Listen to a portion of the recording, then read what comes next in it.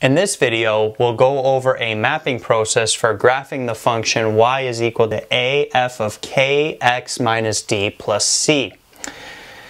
So far what we know is we take a parent function and then transform it. And in the last few videos what we did was we went through each of these letters and figured out how they affect the graph, this a, k, d, and c. However, we've gone through each of them individually, and it's sort of easier to graph a transform function when you're only transforming it with one transformation. How do we go about combining all of the transformations and making that graphing process as smooth as possible? Now, to make this process as smooth as possible, what we can do is something called mapping.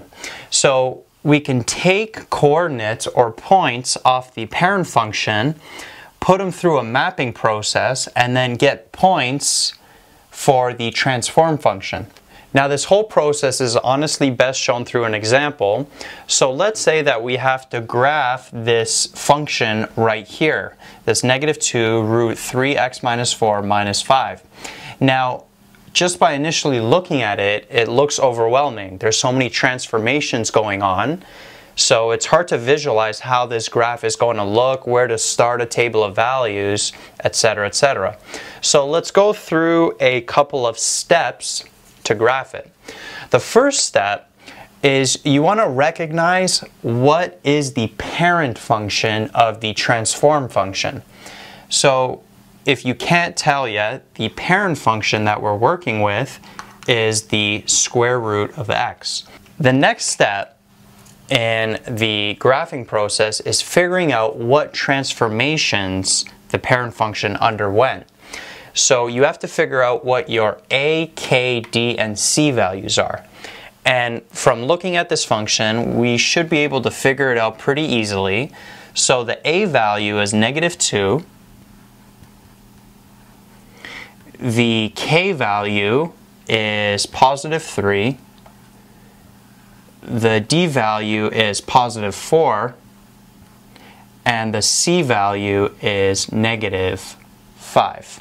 The next step is we have to make a table of values for the parent function. And this table here I got from the video when we described the parent function, the square root of x. So this table of values corresponds to this parent function, y is equal to the square root of x. And now what we're going to do is we're going to take each of these points and we're going to put them through a mapping process. And in order to do that, we have to apply this formula here, this x over k plus d and this ay plus c. Now this formula here is the mapping process formula, and you're just going to have to memorize it. Don't try to make sense of it.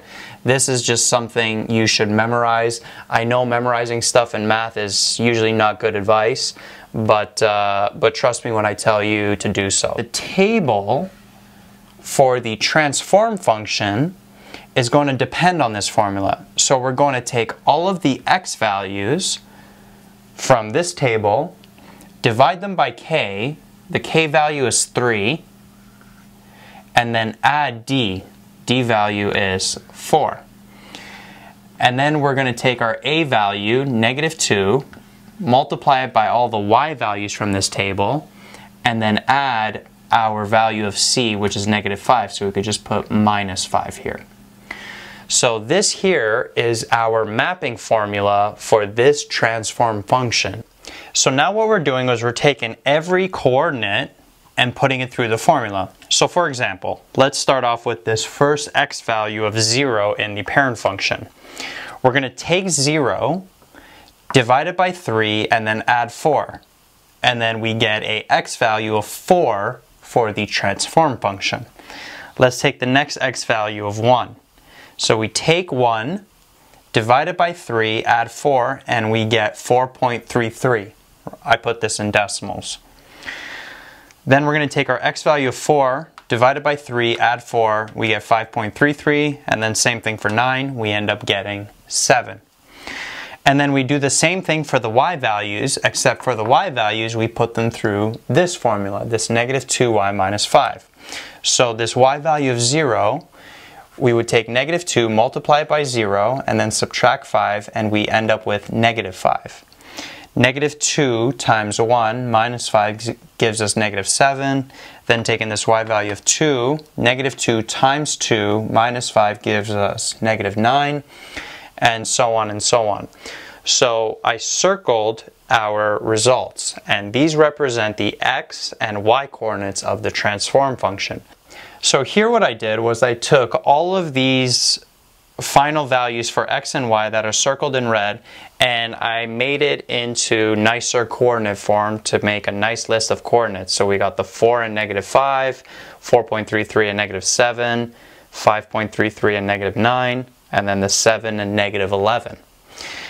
And now these points here represent the points on this transform function, and now all we have to do is just plot them. So now taking these transform points and then plotting them and then drawing the graph, we end up with this result. Now you can sort of check this if it's correct by applying the transformations approximately. So what do I mean by this? Well, let's take our parent function, the square root of x, and then plot it. So the square root of x looks something like this.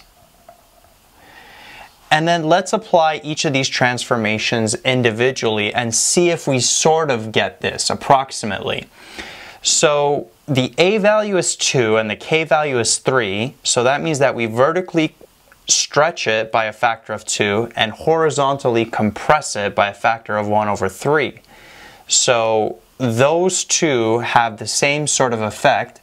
It makes the function a little skinnier, right? We vertically stretch it and horizontally compress it. Now, since the a is negative, what we're doing is we're reflecting it in the x-axis. And then this d value of 4 means we move it to the right by 4, and then this c value of negative 5 means we move it down 5 units. So we end up with this transform function. One more point I want to make about this graph is that the vertex of the parent function is at 0, 0. So this here represents the vertex. And then when we take the vertex and we put it through the mapping process, we get the coordinate 4 and negative 5. So the vertex that we take from the parent function and transform it, that ends up being the vertex of the transform function. And notice how it is the vertex of the transform function on our graph. This point here represents the 4 and negative 5. So let's conclude the video with a general list of steps that we undertook to graph a transform function. So the first step that we took was we state the parent function. Then we state the transformation values, the a, k, d, and c. Then we make a table of values for the parent function, which is already given to you from the videos that we did before. Then we make a table of values for the transform function through the mapping process. And we use this formula x over k plus d, ay plus c. And then we take that table of values of the transform function and we graph. Now, in the next few videos, we're going to follow these steps for each of the parent functions. So there's going to be a couple of videos where we'll get a lot of practice with these steps just to get you really comfortable with this process, because you will be getting tested on it for sure.